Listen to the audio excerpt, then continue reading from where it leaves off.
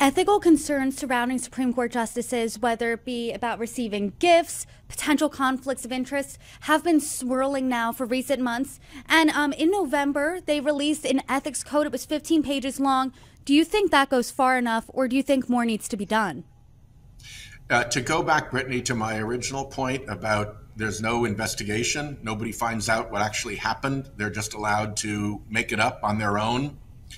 That's the real flaw here. And if you have an ethics code, even if it's a very good ethics code, but nobody ever decides what happened, no neutral body ever compares the conduct to the rules, there's actually no process of evaluation, of enforcement, then you really don't have much of an ethics code. It's like saying you're going to follow the rules of baseball, except for that part about umpires.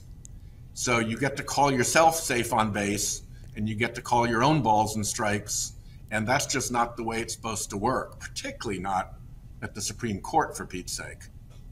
Senator, you've been raising the alarm on this issue for a while. I believe you have upwards of 31 installments of your speeches called The Scheme, where you detail different ethical concerns of the Supreme Court.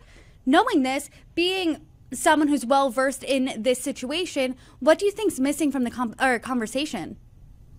Well, I think the thing that's missing from the conversation right now is the voice of the Chief Justice, not just as one of nine, not just as a justice of the Supreme Court, but as the Chief Justice with the overall administrative and supervisory responsibility of the Supreme Court.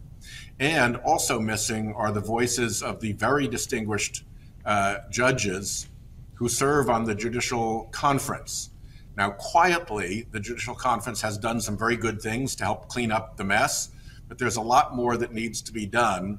And I think it would be helpful if the Judicial Conference spoke out more and picked up the pace of its remedial decision-making. And what do you think is that number one thing that needs to be done today or first?